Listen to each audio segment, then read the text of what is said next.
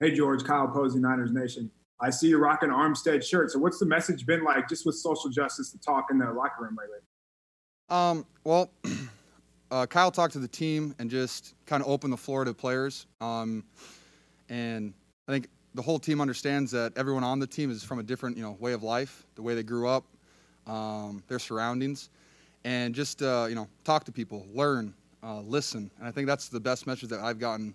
What I've learned is, hey, I don't need to open my mouth much. I just need to listen and, hear people talk. And so, Eric's been a great voice this entire offseason. I've learned so much from Eric, just his background and how he grew up. Same with Richard Sherman. I mean, I've learned so much just from them.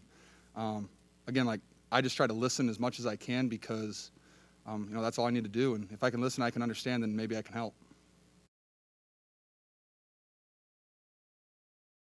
Hey, George, I know every player always says they want to get better at everything in the offseason, but obviously you've accomplished a lot to this point in your career. Are there specific things that you want to get better at that you have that, maybe worked on in the offseason, or specific points that you've been kind of hammering home this offseason and into camp?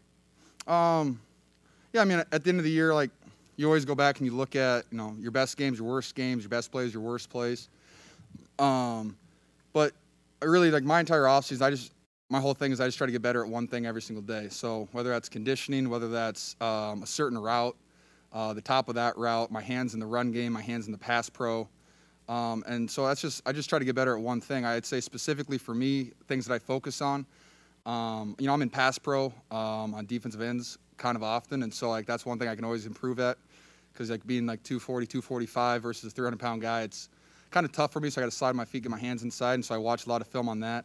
Spent a lot of time watching Devontae Adams releases, just how he approaches the game, because I'm split out wide a lot too. And so I just try to dabble in a little bit of everything and try to learn from the best of the biz. George, just given the nature of this training camp and the fact it was a little bit shorter, do you feel like, looking back on it now that the season's coming, that you guys were able to get the necessary preparation in? And given that you guys do have some continuity and are coming off what you did last year, what advantages does that give you going into the season? I think one of the biggest things that allowed us to do was we kind of, the vets and the older guys kind of showed the young guys and our new teammates, free agents, how we practice and the standard that we practice at. And I think all of last year we practiced really hard. We practiced really well, week in and week out, and that's why we were able to perform like we did on Sundays. A lot of that's on, Coach Shanahan and how he structures everything and how he allows us to, get our bodies right. But he takes care of us, but he expects us to go out there and fly around every single day in practice. And so, when he gives us that time to recover our bodies, he expects us, to go out and ball out. And so I think that's the best thing that we did was we taught these younger guys, hey, the expectations have increased significantly from college to the NFL. And our standard is, our standard is way up here and how we practice. And so, I think, like I said, that's the best thing I think we've taught the young guys. Hey, George, how did that week off from practice help you recover your body? And just kind of what's the vibe with so many, I guess, it seems like half the potential starters have been doing rehab the last week or two. How do you kind of keep a mood upbeat heading into the season among those circumstances? Well, the mood upbeat, that's pretty easy for us. We have fun every single day. It is fun, we do have a lot of starters out, rehabbing and stuff like that, but we're also very interactive in our practices. We're always on the sideline. We're always, chirping and talking, getting better. One thing I will say, that I loved about it, Charlie Warner got, with no preseason games, our rookies, they don't have a taste of what the NFL's like, from Kinlaw to Brandon, Charlie. We have a lot of guys that, have never played an NFL game, and that is one area where the preseason games really help. And so, Charlie's been taking 1 reps for 5 days now, straight, and the improvements that I've seen on him just in my tight end room are just enormous, and it's so fun to see because, he's going to be out there on, whenever we play the Cardinals, and he's going to have a big role in the game. And I think without those reps every single day, I don't know if he would be ready. And, when I look at him now as compared to a week ago, he's a totally different player, and it's just fun to see that.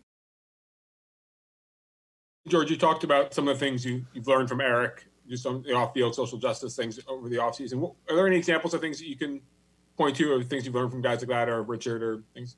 I think one of the the story that stuck with me the most. This was back in, I'd say, March or April.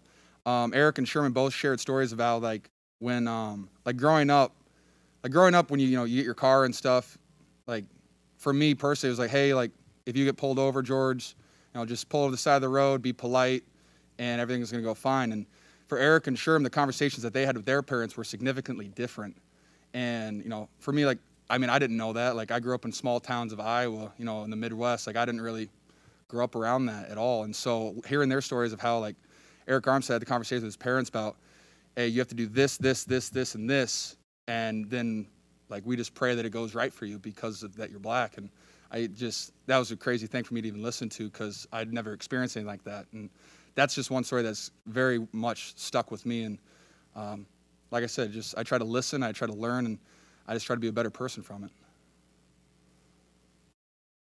George, you mentioned a couple of weeks ago having watched Jordan Reed, a lot of his film.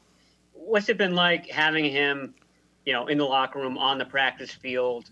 You mentioned, Devontae Adams releases, things like that. Are you learning things from Jordan too, now that he's right there in the locker room with you? Jordan's been so much fun to have in our room. He's fit in perfectly.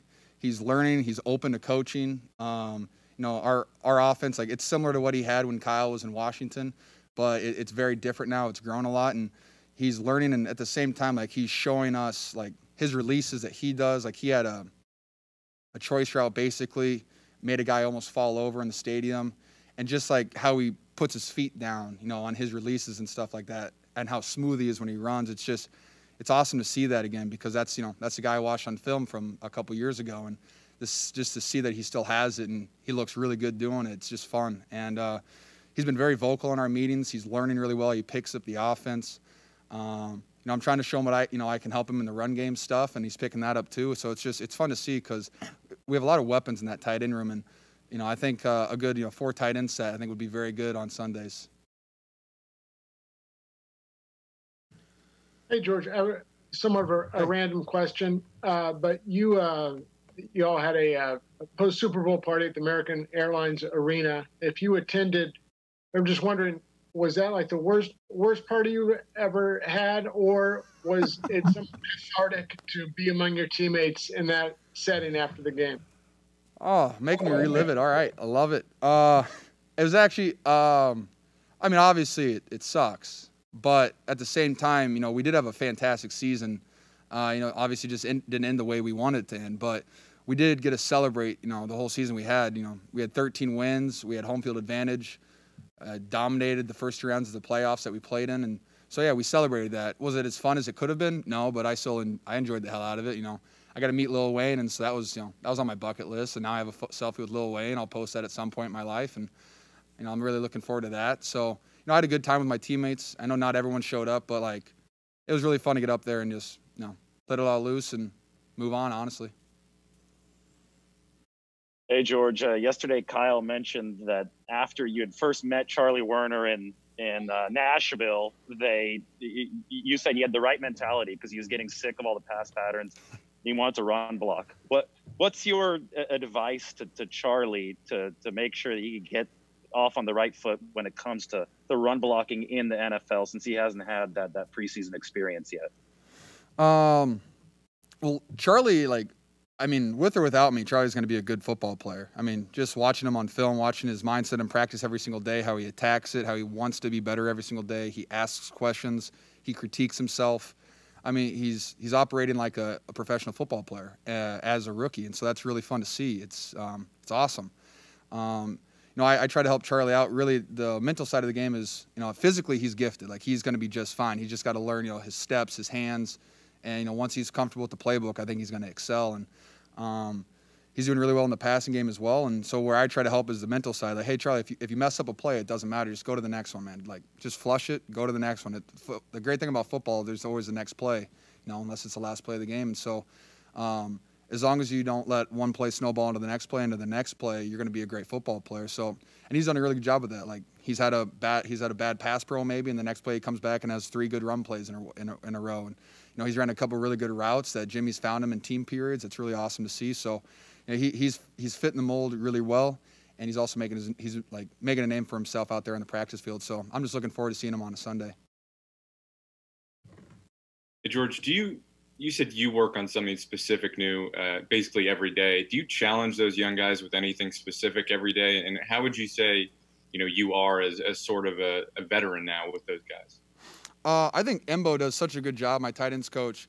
So we've been doing like 4-day blocks with our training camp, and after every 4-day block, he gives all the tight ends like a note card with the 3 things that he thinks you should improve on, and the one in the run game, one in the pass game, and then one just overall. And so he gives that to us as something to, like, hey, this is what, in my opinion, is the thing that you need to, work on. And so I take those things for myself, and I say, okay, well, if I need to improve the top of my route, okay, that's what I'm going to focus on today. Hey, my run game, my inside hand needs to be a little bit better. Okay, I'm going to focus on that and some outside zone. Overall, hey, conditioning. Okay, so I got to run a little bit extra practice after practice. And another thing, that's on Coach Embo. And then on us as players, you have to be, you have to look in the mirror and say, okay, what am I doing wrong and what am I doing right? What can I do better at? And you just got to pick the small parts of your game and pick it apart. And that's what I try to do. And I try to do that in our film room, so our young guys see that and they're like, all right, well, I got to do that too. I got to pick my game apart so I can get better. And I think so far we've done a really good job with that in camp. And like I said, I can't talk enough about Charlie. The steps he's taken. I mean, same with Chase, like my other rookie. He's taken so many steps forward. He didn't even know what way was left, what way was right. And now he's gotten the playbook down. He's coming off the ball in the run game. So it's just fun to see. And I think Coach Embry does such a good job of giving us these goals and these critiques. Just because he wants us to play at the highest level possible, and he's allowing us to do that. Hey, George. Trent's been on quite the roller coaster ride for the last 2 years. What have you seen that stands out from his journey? What stands out about his perseverance and coming back, making his way back to a comeback for this season? Can you? I missed the first part of your question. Can you repeat that? Sorry. Trent Taylor has been on quite a roller coaster. So just on his journey. Oh, wow. Yeah, talk about a roller coaster. Yeah, it was wild. I mean, I live in the same apartment building as him. He's one of my best friends. And so, I knew how hard it was on Trent. And, every single day he's like, all I want to do is play football, so I'm going to do everything in my power to be able to play football. And, I think that was his mindset most of the time. And, I don't want to talk for Trent, but, I just know how he's a hard-headed dude and he loves football. So every decision he made was, to get himself back on the field. And, that's one of the reasons he's one of my best friends, because he has that mindset and he loves football so much. And so it has been a roller coaster, but at the same time, I've seen him at his lowest and I've seen him, riding it back to the top, and just seeing him this whole training camp and how he's executed, how he's really hasn't missed a step, and he's gotten better somehow, even though he missed it in, a year and a half now. And so he's just doing such a great job, and he's such a fun energy to have out there because he is different. He's got his own swagger to him. He's got that filthy mustache that I absolutely love. And so he's one hell of a player, and he's just continually getting better every single day. So it's just fun to be able to play football with, one of your best friends.